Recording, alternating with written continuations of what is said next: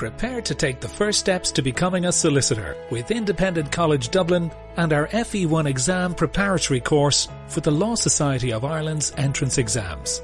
Learn from some of Ireland's leading law lecturers and know that you're getting a highly experienced, dedicated, results-driven team with excellent training materials and manuals.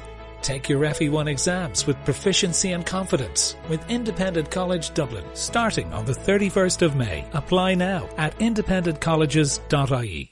You're listening to the news on Africa Business Radio. South Africa has allocated an extra 4 billion rand to buy COVID-19 vaccines and extend a special distress grant to thousands of people hit by the pandemic.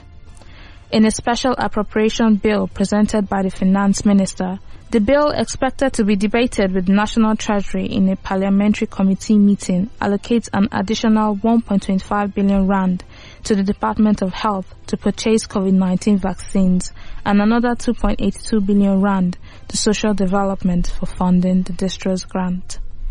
That was the news at this time on Africa Business Radio.